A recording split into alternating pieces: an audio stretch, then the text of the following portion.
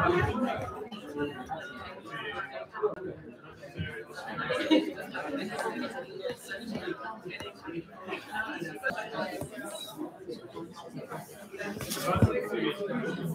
get a scream, don't you?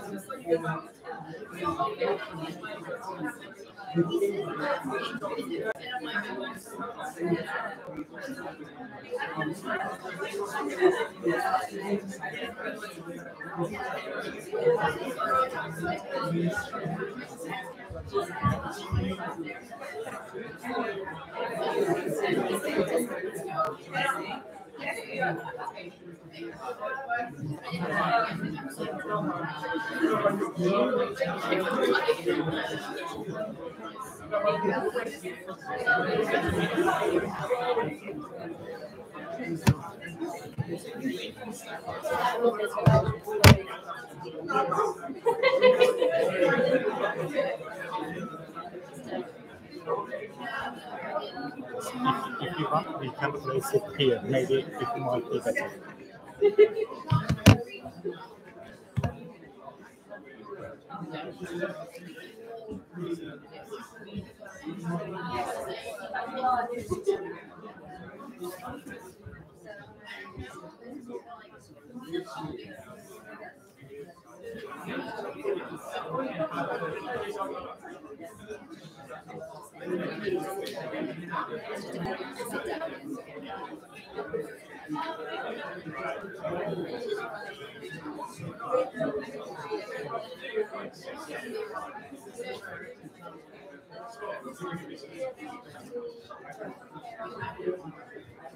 Hello and welcome to the first IRDR seminar series of the 22-23 academic year. I am so delighted to have Fatemeh Jalayer here as our Professor of Geophysical Hazard Risks. It's her inaugural lecture.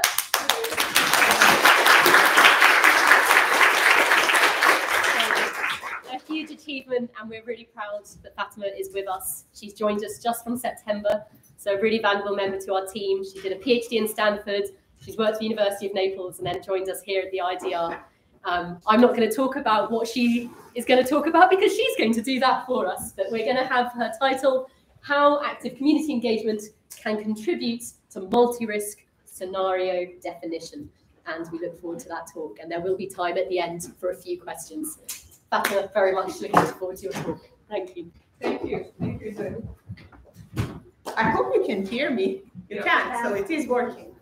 Okay, thank you everyone for being here, and obviously this is a very special occasion for me because this is the first formal presentation that I'm giving as a staff member of IRDR, and clearly because of that it marks like an important point also for my career. So because of all of these reasons, I thought it would be very fitting to make it a presentation about ideas, about thoughts of how to conduct my research in the following years. So it is going to be a bit, let's say, disruptive respect to my usual presentations. Usually my presentations are full of equations and everything, but this one is going to be different. As I said, it is about ideas, and since these ideas are quite dear to me, quite important to me, it was also very important for me to have your feedback, your thoughts on it from the very beginning. Let's start with this. I'm an engineer, a civil engineer by background, a structural engineer, and as you know, structural engineers design solutions. So with this first sentence, clearly I'm going to put that on the question. So it is saying that it is better to put people in a condition, in a situation, in a capacity that they can find the solutions. They have the power to respond, to self-organize. So this somehow sets the tone for my talk today.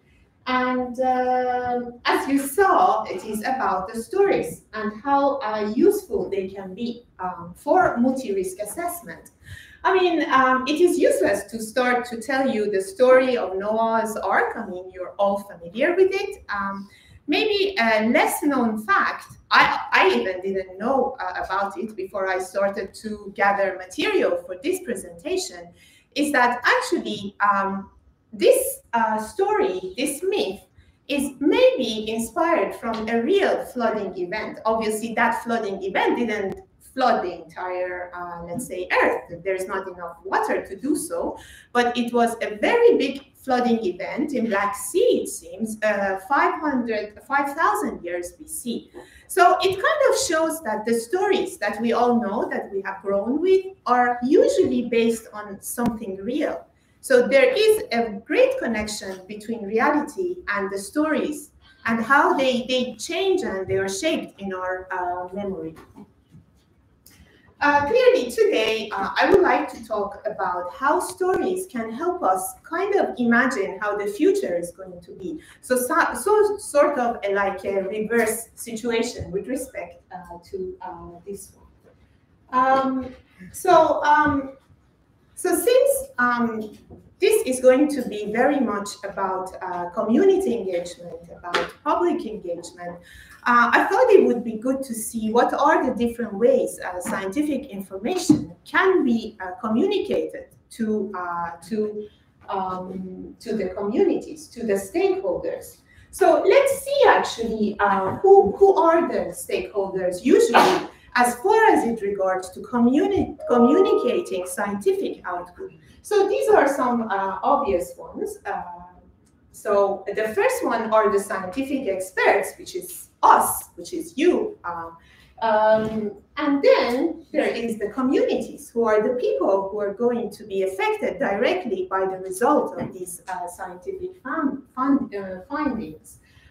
Clearly, there is the civil society, we have the authorities, we have the policymakers, and then there is the private sector. So you see, it's like a sort of a movie, let's say. There are a lot of actors involved, and it's a question of how this scientific information can be communicated. So these are some models, and forgive me if they are not really based on expert knowledge. I mean, because clearly I do not have that type of background, but it was like information that I kind of found also in training courses that train researchers for writing proposals. So this is a deficit model for scientific communication. It is the so-called one-way model, which is the most, unfortunately, common one, is that you produce, I mean, the experts produce the scientific information and then they communicate it to the interested communities, to the stakeholders. So the characteristics are obviously the fact that it's sort of one way. There is no direct feedback. And one important feature is actually the barrier that you see here. So that kind of shows that there is no engagement. Clearly, things can be improved into like a sort of a dialogue model, which is obviously based on a two-way communication. So there can be a lot of public consultation, a lot of polls that are actually based on public feedback, but still you can see the barrier here. So that shows that it is not an active type of engagement. So there is some barrier still between who is producing the scientific knowledge and so still some sort of a deficit here of knowledge is imagined. So clearly, there is a way in which you could actually remove the barrier and arrive to a sort of a model that is based on conversation. So obviously, you can imagine that this is based on active involvement of the public. And obviously, all of the words that all of us somehow have been saying, have been doing, like co-design, co-creation. They are all in this sphere, citizen science, so they imply active involvement from the stakeholders, from the communities. So what are some examples, of public engagement? So here are some examples. So you can see from top to the bottom, we go in the direction of increasing involvement from the public. So in the first levels, you see the communications like public hearings, public meetings, in which you communicate some scientific outcome to the public. Clearly, in these cases, the feedback exists, but it is very limited. And it also implies that the feedback is going to somehow arrive after the end of the process. So no interaction during the process. And as you go down, you arrive to more public involvement. For example, the public participation when you do co-governance, when you do community-based participatory research, citizen science. These are more based on active engagement from the public. There are also more active instances, for example, public activism, in which the public tries to kind of show their voice to who makes the analysis, so some sort of demonstration, some sort of activity that comes from the public. But in this talk, we stop at this level, and we would like to see how we can actually use stories as a context, as an excuse for having participation from the stakeholders, from the public. But before talking about the stories, it would be good to kind of think about, so how we, by we I mean the risk engineers, the civil engineers, the people who kind of are some way involved with numerical modeling of risks and hazards, have done so far in terms of communication with the public, in terms of engagement of the public. Clearly, it doesn't look that good. Usually it is very much one way, very sequential. In fact, the kind of arrow that I show to you somehow presents a probabilistic framework that is used very often in the sphere of seismic risk assessment. And as you see, it starts from the modeling of the phenomena, and then it moves towards hazard modeling, vulnerability, risk, and then the results go in that arrow to who makes the decision. So you can see that it is one way, and clearly it implies that at the end of the process, the decision maker, the policy maker, the stakeholder is going to be involved in this process. Examples. So this is a recent work we have done. I can blame it on myself. This sort of, let's say, one-way type of communication. So it's an example in probabilistic tsunami risk analysis. So it actually represents a collective work, which is from a cost action on tsunami risk. And you see, it starts from hazard assessment, and then it moves towards vulnerability assessment. So this part deals with the consequences on the physical environment, mostly in this type of framework. And then it moves towards quantification of risk. So risk can be quantified in terms of loss of life, economic loss, and a loss of functionality and stuff like that. So you can actually see the flow, and you see that it is obviously not based on a lot of public engagement. Before actually talking about public engagement, it would be important to ask one question, and that is whether this type of one-way, let's say, sequential framework for risk assessment works for multi-risk analysis. Because clearly this model has so far worked quite well for the scientists because it has been easy, it has been sequential and practical. But does it work for modeling for situations in which you have multi-risk? So let's see what do we mean by multi-risk. And before doing so, I'd like to put a quote by a scholar who is kind of acknowledging the fact that up to some years before, most of the efforts in the realm of natural hazards were kind of limited to separate hazards. So we have a lot of researchers who excel in their own field of hazard, like seismic hazard, tsunami hazard. We talk about, let's say, like wind, but there is not much talk about the fact that there are a lot of interactions that we need to catch. So he actually very, I think, nicely kind of talked about a whole tapestry of hazards and risks that it still needs to be woven together. And so as far as some definitions, I have to say that there are many definitions available about multi-risk, and I'm sure that many colleagues here have a lot of different and alternative definitions. But let's look at it as just some example of how complicated things can get. So just let's go beyond the, let's say, the terminology, because it's not even the terminology that I personally use, but it kind of shows how complicated the real world problems can get, and the tools that we have been using so far might not work. So this is a single hazard analysis. So it is simple. It shows that only one type of hazard has been considered. You can obviously take it to the level of risk, and then it becomes a single hazard risk framework.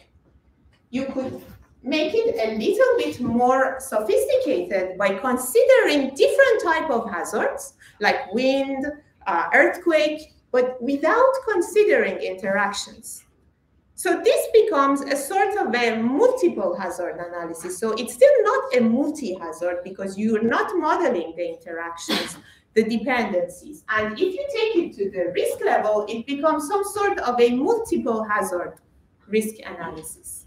So we can take it another level further and try to take into account the dependencies that exist at the level of hazard. So let me make an example. For example, if you do aftershock hazard analysis, clearly you need to take into account the triggering effect that each earthquake is going to have on the earthquakes that are going to happen.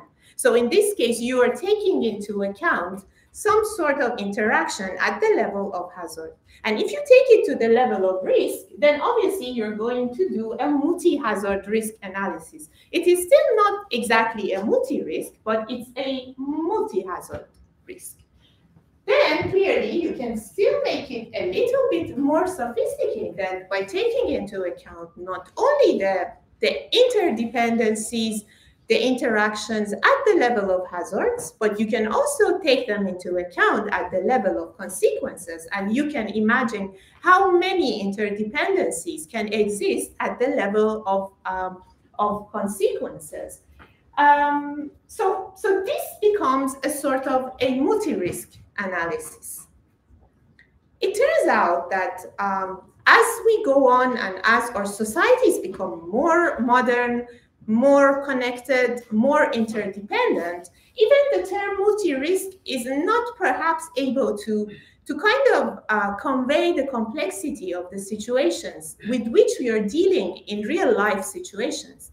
Because, for example, the stakeholders, the people who make decisions, they are going to tackle real life problems. And real life problems are not going to be constrained just by one hazard, as we find very convenient. So the reality is going to be complex to the extent that even multi-risk analysis might not still convey how complex things are in reality. But before talking about that, I also show what I mean by interactions. Clearly, there are also different definitions available for how hazards can interact, but it is just important to know that they can be classified in such terms. For example, you can have a triggering relationship. So they're also called cascading hazards. So in which one event causes another event to happen. So you can see this is a complete sequential type of event.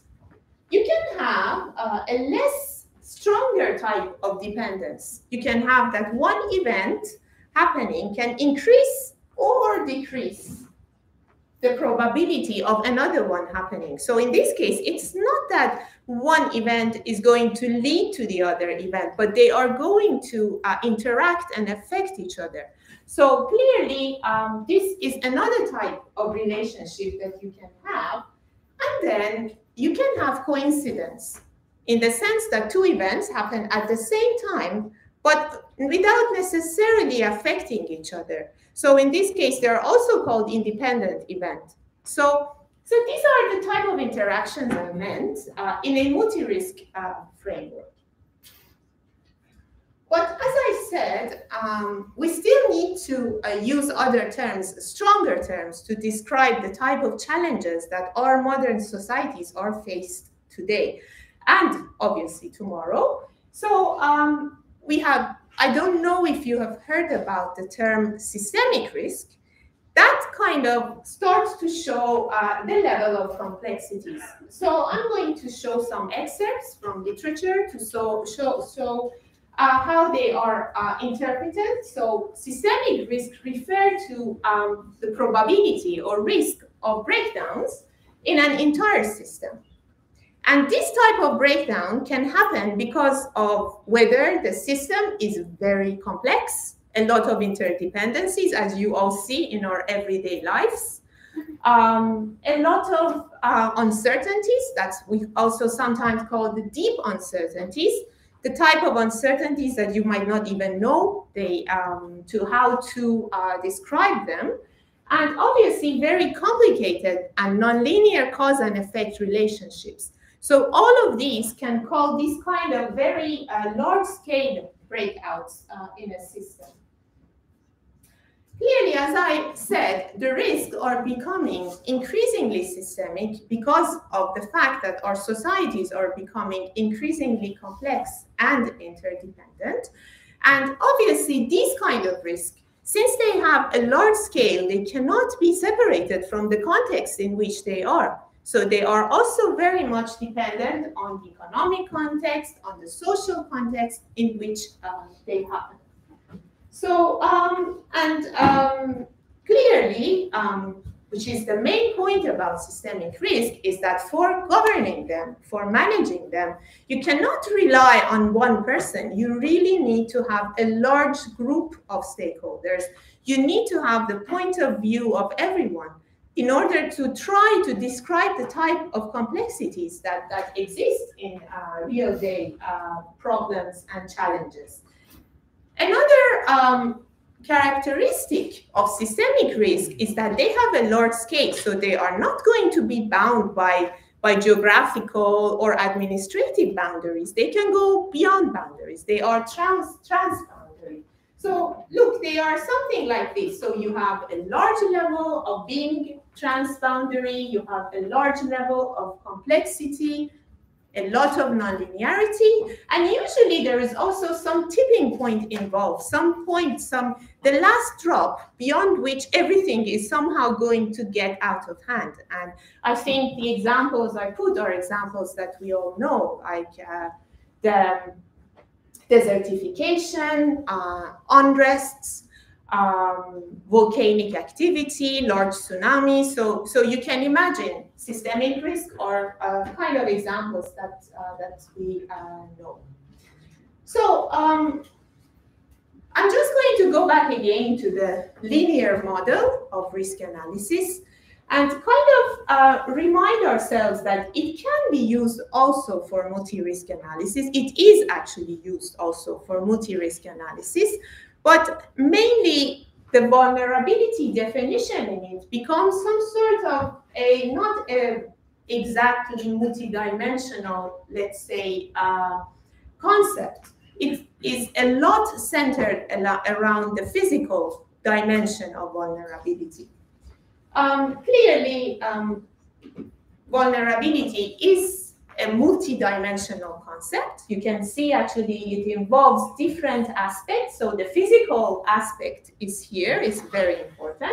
but you have also the social aspect to it, the institutional aspect, the economical aspect. So even geometrically, if we would like to show that type of vulnerability, instead of showing it by a line, we can show it by a circle. So it's like a more of a circular concept, more inclusive of different dimensions. So being an engineer, I mean, I like to see it also geometrically. So started from the line, which kind of shows a sequential risk analysis, a sequential model for communication also of risk. With this type of circular model that is good for describing a context. And I just put them together. So I arrived to a shape like this. I mean, clearly it doesn't say anything to any one of you, but it turns out that there are scientists, and important ones, who thought that it actually looks like a snail. And so you see that this comes from the nature. And it kind of shows the increasing complexity of the analysis, shows some iteration, and is very much nonlinear. So we managed to just evolve the simple line into this. But clearly, what is the relation of this to like a modern system of governance of risk? And systemic ones, by the way. So this is a framework, actually, of risk governance. I think it's one of the many actually frameworks that have been proposed. It's in the literature. I liked it because of its flexibility, let's say, to be applied to different contexts, but it's not the only one. But you can see the snail, and I'm going to show you the different phases of it, and then we can see how it relates to our talk today. So you see that the first step does not start from the office of any scientist. It's a pre-assessment of the situation, of the frame that you have in hand. So it kind of implies that you started with the stakeholder to see, to evaluate the frame. And then you have an appraisal of risks. And the appraisal of risks, actually, if you see it here, has two sides to it. One of them is risk assessment as people like me, engineers, know it, like more numerical, more based on simulations. And the other one is the appraisal of the perceptions of the risk in the society. And that is actually quite important for making any sort of impact on the society. And then we move towards characterization of risks. And that means to decide and evaluate that what level of risk is acceptable for a public that is really dependent on how the public feels about something. So you need to also establish that based on obviously engagement. And then there is management, which is the solutions, the appropriate solutions, and implementing them. In all of these, you have the communication, which is somehow at the center of this snail. So it is not at the end of the process, it is actually at the center of the process, implying also graphically that all of these steps of risk assessment needs to be centered around the communication. So that is how we arrive to the second part of the talk, which is focused on scenario building based on public engagement. And before starting it, because I'm going to show an example, I would like to say that my talk is not about why it is important to have public engagement or it's good to have public engagement. It is about how essential it is to have public engagement if you want to do any type of credible, systemic, and multi-risk analysis. So let's actually see some definitions. A scenario. There are many definitions for scenarios, actually, in the literature. I chose one that came out of an initiative that I coordinated last year for a proposal, a European proposal.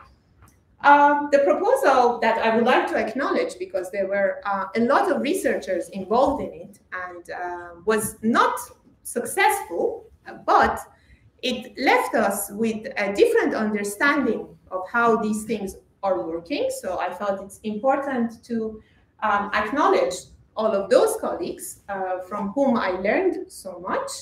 And kind of this definition of scenario, as you can see, came up out of that work and shows that it is here defined as a replica that implies somehow a digital replica of a virtual multi-hazard event and its consequences, and kind of says that scenarios aim to improve our understanding of events and their multifaceted events by numerical simulation. So as you see, it implies that everything starts from the room of a scientist. So you gather scientists, some assumptions, and you imagine how the trend is going to be. Future, everyone knows what a scenario is, how you build scenarios. So then, after this definition of scenarios, we can actually move towards stories. Stories can help us as catalysts of dialogue. And here I can show like a storytelling situation that you can see is quite different in contrast with the room of a scientist. It is a much more relaxed setting, involves more people that are going to tell stories, simply tell stories. And so let's see stories. So clearly, in this context, we thought of stories as description of scenarios, but descriptions in simple terms, not in scientific terms. Like in plain language, you first describe what is the type of scenario that you would like to model. And you're not going to try to get technical about it. You're trying to get detailed about it, try to describe what is it that you would like to model. And clearly, you can immediately see the advantage coming from it, and that is it immediately creates a common language between people who are coming from totally different disciplines, like scientists, the people that I show at the beginning, the stakeholders at the beginning of the talk. Everyone is coming from a different background, but everyone can connect to a story, to some plain language description of something that is going to happen. And in that sense, they can be described, the stories, as a starting point for scenario building. Once you define the story in plain language, then you can actually go and dissect it into different implementation parts and numerically implement it. So I thought that I would show an example here. So clearly, before doing that, I'm going to talk about two different steps about stories. One of them is actually crafting the story, which is obviously going to do in a participatory way. Otherwise, it's not going to make the same effect. And clearly, you're going to define the type of context, a lot of information, like any normal story is going to have. And the good thing about it is that you can even include some risk management aspects in it. You're not supposed to just say, okay, what if something happens? You can also say, what if I do something about it? How that scenario is going to change? And obviously, you can put different type of activities that are aimed at increasing the awareness of the population and kind of see how they are going to change how your story is going to go. So an example of that is, I thought it is fitting, I'm coming from south of Italy, so the story I'm going to kind of show is based on a catastrophic earthquake in Sicily in 1693. It is known as the Great Sicilian Earthquake. The story is very loosely based on that event, so it's by no means faithful. it is totally, the point was to be totally free in kind of taking that real event and interpret it as we wanted. But as the Noah's Ark situation, also this one is based on something that actually took place. So I have actually divided it in different acts, like a play, so that we can see it. So the first act is a volcanic eruption. It turns out that in the real situation, the great earthquake of Sicily, which happened in 1693, was preceded by a great volcanic eruption that was some 20 years before the earthquake. So I think it was in 1648 or something. I mean, that kind of ballpark of number. And so the drawing that you see is actually showing the lava that started from Etna and arrived to the sea. But in our story, we kind of made it a little less important eruption because we kind of wanted to model a scenario that was not that catastrophic. We imagined that for causing disruption, you could do with much less than the great Sicilian earthquake. So we kind of, what you see here is a description of a volcanic activity that talks about a column of ash of 2,000 meters high, which is actually quite common for Etna. If you live in Italy and follow the news, you can see it happening.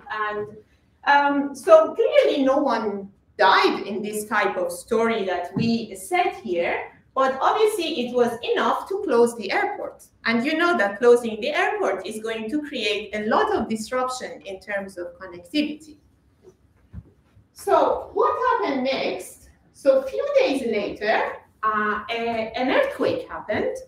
This part is quite faithful to what actually happened in Sicily. The great event was preceded by an earthquake that was lower in magnitude, like 2 days before. So here we kind of made also this foreshock a little bit weaker than what was the historic one. The historic one, I think, was a 6.2. We made it a 5.8 foreshock. And you can imagine a foreshock of 5.8 on some older existing buildings can be quite devastating. So we imagined, unfortunately, our story here can imagine some casualties took place.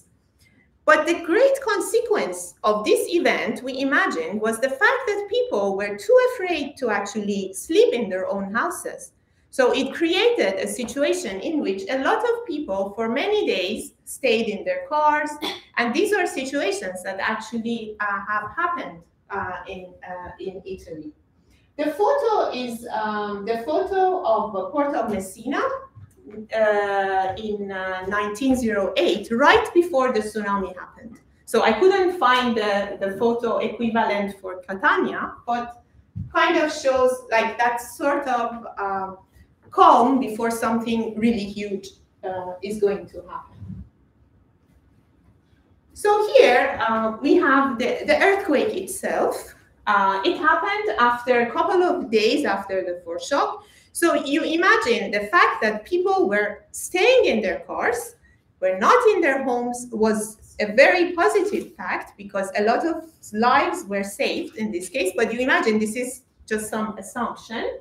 A lot of lives were saved. We weakened the earthquake with respect to the historic one.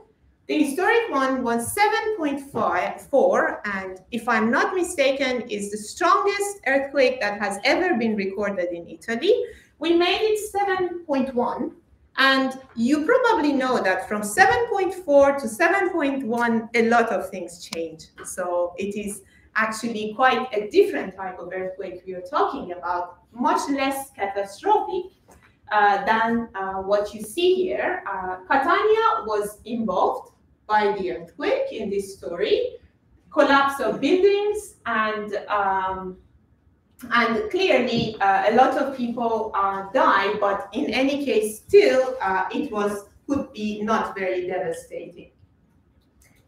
So some moments after the earthquake, some minutes, a tsunami alarm is issued because the magnitude is going to be decided by INGV in this case, for example. And if it is larger than a certain level, the alarm is going to, so there are some characteristics that this kind of story kind of had. So the alarm was issued, and after 7 minutes, and so evacuation was announced. But then the problem is that there were some problems. For example, there were some soil that was prone to liquefaction close to where the airport is, and that caused a lot of problem of connectivity. And there was a fire by the port because there were a lot of things stored close to the port, so that was a fire. So that created a sort of a context where the sea started to recede. So you know that when the sea starts to recede after an earthquake, that's an important natural sign of a tsunami that is going to happen. And in fact, after 1-2 minutes after the alarm, the tsunami hit Catania. So this is actually based on what happened in reality in 1693. And so we kind of, since the earthquake was a little bit weaker, we kind of weakened also the height of the tsunami wave, because if I'm not mistaken, the historical accounts say that the height of the waves arrived up to 5 meters. Clearly, you can imagine, I'm talking about a time of about 7 minutes, and kind of didn't leave much time for people to react. Even the alarm was issued, but they didn't know where to go. Even if they wanted or knew where to go, a lot of roads were closed because the buildings were damaged and they closed the roads. Some infrastructure, like the bridges, were collapsed, so they kind of lost that type of connectivity. So created a situation that was not at all good. Also, a lot of people who were sleeping in the tents, in their cars, in areas close to the sea, unfortunately, could be good for the earthquake, but was not at all positive for evacuation for the tsunami. Things get even worse, and also unfortunately in real life, because some minutes later, other parts of eastern Sicily got affected by the tsunami, and waves of even higher height arrived to the eastern part in the south of Catania. So we are talking about the zone of Augusta, which now is host to a lot of industrial plants. In fact, there is an Eni plant over there. And we imagine that the height of the wave over there is going to be even higher. So imagine a height of 6 meters, which is again less than what comes from the historical accounts. Okay, so this is the example of a story. So it is a story and very loose, and we took every liberty with it. Unfortunately, we didn't have the community participation, because that was the objective of our proposal, was to get the community participation. But we did have participation from different stakeholders, and that was good because they could give us some input about how to make the story more relatable, how to make it more realistic. And so then you might ask, okay, so you define the story in simple words. So now what you're going to do with it? And I would say it is simple. You play the story. And what I mean by playing the story, I mean that you're going to actually involve some numerical and also qualitative analysis of the narrative that you have formed. And so how that is going to be done, clearly the criteria for how you would like to implement a story into a scenario are very much depending on the context and on the stakeholders' need. You could do a totally numerical implementation. You could even do a qualitative implementation. So it depends on what are the needs on the other side, but clearly the objective is to make a sort of an implementation. So that's what I mean by playing the stories. And clearly, In our case, we had couples of stories, one of them like a sort of a baseline story that would lead to a baseline scenario. Then we had a sort of a counterfactual story that would lead to a counterfactual scenario. So for example, what if people would stay in their houses? What if the bridges were stronger and the roads didn't lose their connectivity? So these kind of counterfactual situations I'm referring to. And another thing is that, as you can imagine, stories can be very complex, and we can never claim to really do justice to them by a numerical implementation. But it doesn't matter. It would never diminish the value of a story. You could do what you can. I mean, and since I'm an engineer, you might know that engineers are used to mock-up solutions, finding solutions that are kind of approximate, kind of work. So it means that the level of accuracy in the implementation is never going to question the power of a story, to kind of raise awareness and increase the collective knowledge of some imminent hazard or something based on what the community decides. So based on that, I just thought of showing some implementation steps to you.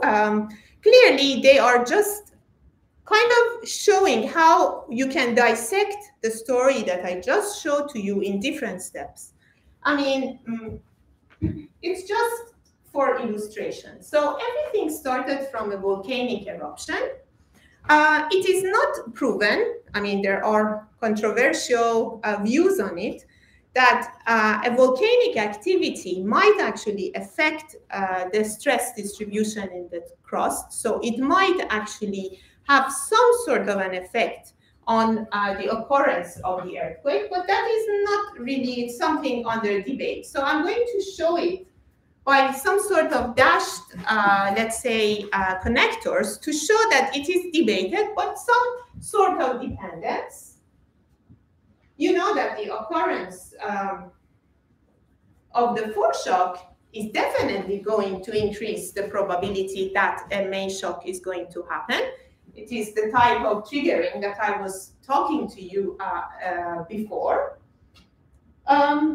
Obviously, volcanic eruption, some sort of dependence, like a weak one, we don't know, but we can hypothesize. The main shock can lead to submarine landslides. In fact, the historic event that happened, it seems so far the most credible because still there is no agreement on the causes of the tsunami. But it seems that a submarine landslide that was triggered by the earthquake kind of caused the tsunami. So that seems so far the most plausible explanation. The main shock clearly was followed, as you know, by many aftershocks. Actually, they were quite long-lasting in time. The submarine landslide caused the tsunami. The main shock obviously caused damage to the buildings. It also caused damage to infrastructure. So, for example, bridges, I mean, infrastructure important for connectivity, important for evacuation. Also, aftershocks contributed to the damage to the buildings, as you know. They also contributed to the damage to the infrastructure. So that is the type of dependencies I was talking about before in the consequences. The tsunami also, when it hits, causes damage to the building and cause damage to infrastructure. Clearly, the tsunami, in this case, triggered a tsunami alarm. Damage to buildings clearly is going to affect the connectivity of the routes because a lot of debris is going to fall. Obviously, the damage to infrastructure is going to do that. I mean, if you lose the bridges, that is going to severely affect the connectivity of your routes. Damage to infrastructure can lead to a leak in the industrial facility. Connectivity of the routes is going to definitely affect, to a great deal, the evacuation. Damage to the building also is going to affect the evacuation. Damage to infrastructure, well, that I have shown. Another important factor is the level of awareness of the population of the fact that something is going to happen, whether be it an earthquake or be it a tsunami. That level of awareness is going to directly affect the preparedness of the population and their readiness to act. In this case, you might also agree that the fact that the main shock happened also is going to greatly affect the readiness of the population. They're going to be on a state of alert. I mean, they don't know of what exactly, but they're going to be in a state of alert in a totally natural way. Tsunami alarm also will contribute a lot to their level of readiness. They know that they have to do something. They might not know exactly what, but they know that they are supposed to be doing something. And all of those, like the level of preparedness, is going to directly affect the evacuation, how effective that evacuation is going to be. There can be also other factors. For example, sea level rise can also affect the risk of tsunami. So here you see a sort of a slow onset event that is going to actually can have an effect on the tsunami. So it's a sort of like a driver in this case. You can have a change in the level of awareness of people because of a lot of campaigns, because of a lot of participatory events that were organized. So that is going to change their knowledge of what to do in case an alarm is issued. So that is going to be greatly effective.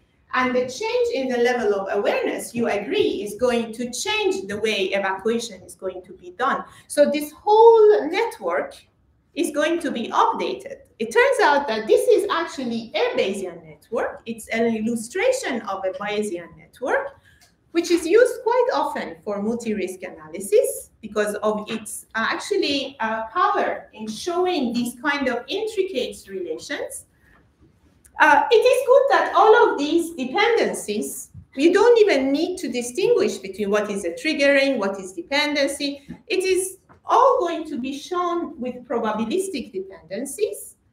And it is Bayesian because any of these nodes are variables and they can be updated, like the level of awareness. If it changes, it is going to affect your whole network. And at the end, you're going to get a probabilistic description of all of these variables together or any of them as you choose. So there are actually tools available for doing it. So you can see that we took it one step further to the level of implementation. So that actually takes me to kind of the conclusion of this talk, which is somehow summarizing the advantage of scenario building based on stories. So as you can see, the stories are extremely versatile. So they can go where numbers cannot go. They are part of our imagination.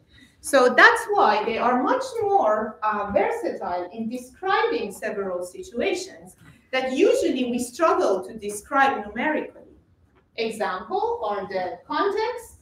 So in that way, the stories naturally can integrate the social and physical context together. So you don't need to it's not that challenging, but numerically it can be very challenging. They can describe slow onset events like sea level rise. They can describe shock events like an earthquake, like a tsunami. So in that case, they are also good as connectors of different contexts, such as the disaster risk reduction and climate adaptation, which are kind of traditionally dealing with different types of events. And obviously, they can describe the countermeasures put in place, the capacity building activities. But there is one thing stories can do, which is, to me, is the most important part, is the fact that they are going to tell us what is it that we are actually going to analyze. Because if you put yourself in a place of a multi-risk analyst, you will see that the most difficult part is actually to decide what is it that you're going to model, what kind of interaction among the infinite range of interactions that can happen in the future, which one of them you're going to choose and to model.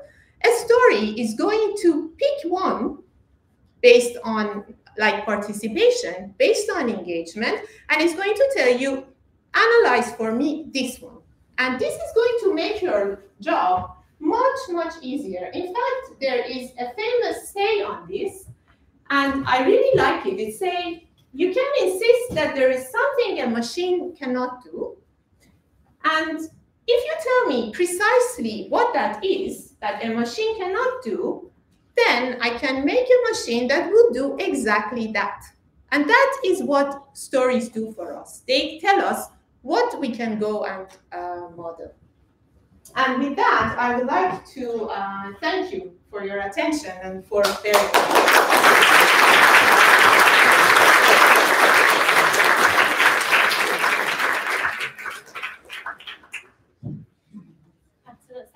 Thank you so much.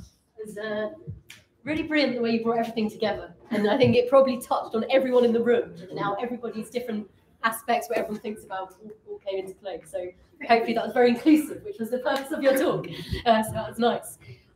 We've gone slightly over, so we're just going to save time for one quick question, so somebody gets a chance. So do we have anyone who has a burning question that they do need to ask Fatemeh? Yes. For the community interaction aspect of building the use of the story for a scenario, how would you do to go about that? Would you sort of give the out framework of a story to the community and see how they feed it back and then develop it? Yeah, we imagined. Actually, it's a very, thank you for asking this, because I was trying to say a lot of things. I actually forgot to say that there are, to my knowledge, there are initiatives that even in our department that are actually already doing that kind of work. So what I presented is by no means like something that has not been done. It is being done, and we thought, and I'm sure it is also being done as like some sort of a forum that involves different stakeholders. It can start with like representative members and try to make it as large and inclusive as possible. But clearly, when we did our proposal, we thought of small representative groups that during the project could actually get larger and larger. And obviously, I imagine that this is going to be quite challenging. I mean, just putting that type of group together, I think, is even more challenging than the machine thing. I'm sure. Thank you so much. If people would like to join us, we'll be going to 16 Taverton Street, which is just on the corner of Gordon Square, room 347. And there are a few refreshments there for us all to enjoy. So once again, thank you very much.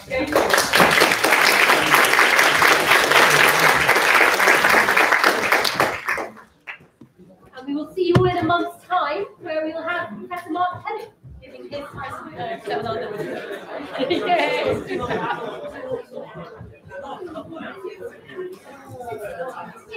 inaugural lecture. It is still an inaugural lecture.